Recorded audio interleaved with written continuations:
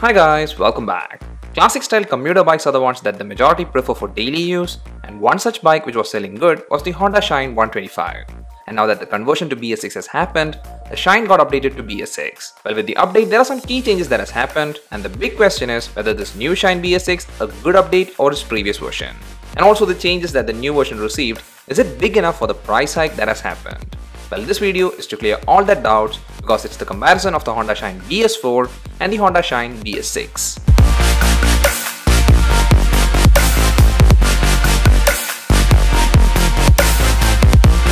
First, let's check the design of both the bikes, and here there isn't much of changes with the design of the BS-4 and the BS-6 version. Like the headlight, it's the same old design, which is a very simple looking headlight with a glossy visor above it in both the versions. And here the chrome crown actually got a bit of tweak and now it looks a bit more sharper. Now this headlight in both the versions is halogen bulb, and actually that was expected even with this new BS-6 version, but the good part with the BS-6 version is that this time it's a DC halogen bulb, so the illumination is more even and the spread is good, so right through pitch dark is to an extent good with the new BS-6 Shine, and also it has improved compared to the BS-4 Shine. Then for the handlebar, it's the same in both the BS-6 and BS-4 versions where it's a U-shaped chrome handlebar, but here changes has happened and it's with the switch controls. Well, in the BS-4 version, you get the dim bright switch along with the pass light, indicator toggle and horn on the left side, and on the right side there was just the self-start switch. But with the BS-6 version of the Shine, even though the left side switch controls are the same, its pattern is new and here the dim bright and pass light is a single switch. But on the right side, instead of just a self-start switch, what you get is a self-start as well as an engine kill switch as a single unit. This is a much handy switch option and I'm happy that Honda is now moving to this trend. But what I'm not happy about is the speedometer.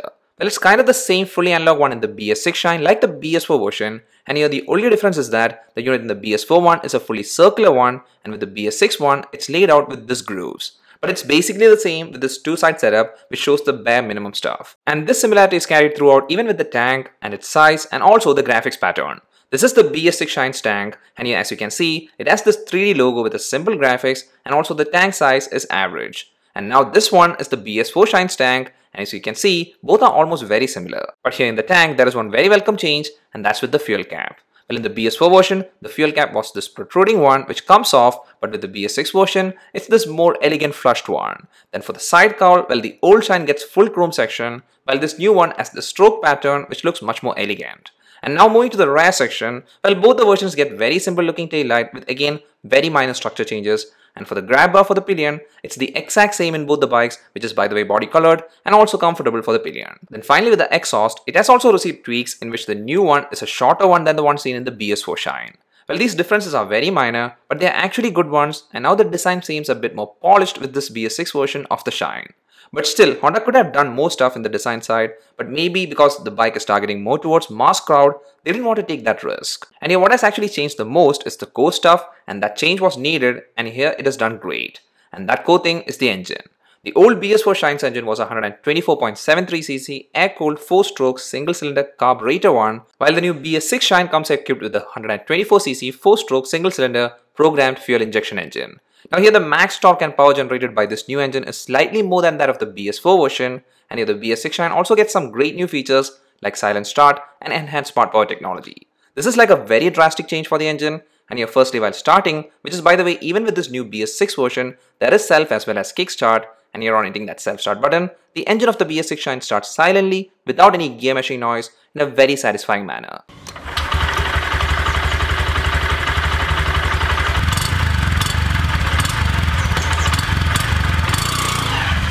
And on hitting the road, this new Shine's engine is much more refined and is better in terms of performance and smoothness. It's like for a speed range from 0 to 80 km/h, there is no vibration or disturbance, and even there wasn't any signs of engine stress. And that's a big improvement compared to the BS-4 Shine, which actually showed slight engine stress even while pushing above the 70 km/h mark. This new BS-6 engine is much more superior than the BS-4 engine in terms of performance and quality, and here to support that, even the gear system is different. The old BS-4 Shine had a 4-speed gearbox, while this new BS-6 version gets a 5-speed gearbox. And here this extra gear is one factor that does help in increasing the overall ride quality. Well, I did mention this in our detailed review of the Shine BS-6, which is the gear pattern of this new Shine is not the standard one, but instead it's the all-up shifts. It's not a problem, but if you are used to the standard pattern, you need to get used to this. Here by updating the engine, Honda has actually made the Shine a bike which is much more usable for longer rides. The BS-4 Shine was a perfect one only for city rides, and here this new BS-6 Shine, on top of being a perfect and ideal city use bike, it can be taken for occasional longer rides too. But here also, this bike is not a touring bike, and that's mainly because the engine is not a very powerful one, and also because Honda actually didn't touch the safety side. The tires used in the BS-6 Shine is the same as the one used in the BS-4 Shine, where both the front and rear tire are 80 mm thick, fitted to a 18-inch alloy wheel, and here both are tubeless tires. And also for the brakes used, well, both the versions of the Shine has two variants in which the front can be either 240 mm disc or 130 mm drum, and the rear brake is 130 mm drum. And also in the BS4 and BS6 version, there is CBS or combi braking system available. Well, here the tires might have been kept small for getting good mileage, and that's fine because this bike is falling in a segment which focuses on mileage, but because of the smaller tires, you need to think a lot about safety while trying to hit higher speeds. And also taking corners should be done in a very controlled manner. And since the brakes used are something that's standard for a bike in this segment, the safe braking speed for the disc brake variant is below the 70 km/h mark, which is actually same for both the versions of the Shine. Well, to be frank, I don't have much complaints about the brakes and also about the tires because for regular daily use, this should serve you fine. Then moving to the comfort side, well, I'm going to say it straight, which is this new BS-6 Shine is a slightly more comfortable bike than the BS-4 version. It's not a very drastic difference, but here I was feeling more relaxed even after riding for 50 km in a stretch in the new Shine. And that might be because of the slightly improved seat, which is now 27 mm more long with sufficiently good cushioning. Well, the side cushioning still could have been better, but comparing the BS-6 and the BS-4 Shine, the seat used in the BS-6 Shine is more comfortable for both the rider and the pillion.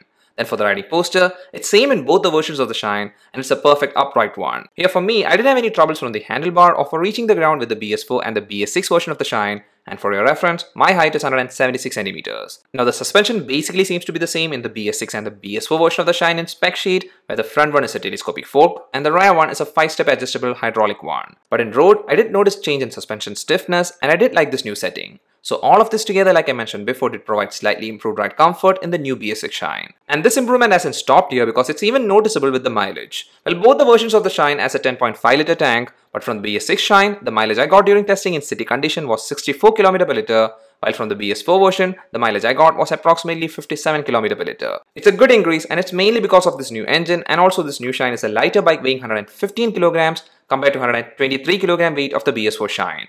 Well, this weight change didn't affect the stability while riding at higher speed, and also the ride control is still good for city use with this new BS-6 Shine. And now lastly, the ground clearance has also increased by 5 mm in the BS-6 Shine and it's now 162 mm, so this is like a bit more safety for the underside of the bike. Things even though at a glance might seem to be untouched with this upgrade, but after testing it, I can say that's not the case. Major changes happen with the engine, which in turn reflects with the performance, mileage and ride quality. And then by slightly improving every bit of the bike, the ride comfort and overall ride experience is better with this new BS-6 Shine. I feel it's a well thought out and good update, and this bike has taken its spot pretty well.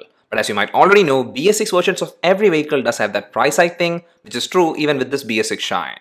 There is approximately 9,000 Indian rupees of price difference with the disc variant of the BS-6 Shine and the BS-4 version, and now the ex-showroom pricing of the disc variant of the BS-6 Shine is approximately 77,174 Indian rupees. And if in case you're from Kollam, Kerala and you want to know the on-road pricing or do a test ride or even make a booking after the lockdown, you can contact the number shown here. Well, that price hike is on the high side, but since they have done the update in a very good way, which overall made the Shine a better bike, this new BS-6 Shine is surely a good option if you're looking to buy a classic style 125cc commuter bike. And also if you have an older version of the Shine with you and you're planning to upgrade, this new one should be of high priority in your list. And I would highly suggest to get a test ride to feel all the improvements. That's all for this video guys. Hope you liked it. If so, please do hit the like button and also please don't forget to subscribe. See you again in the next one. Till then, bye.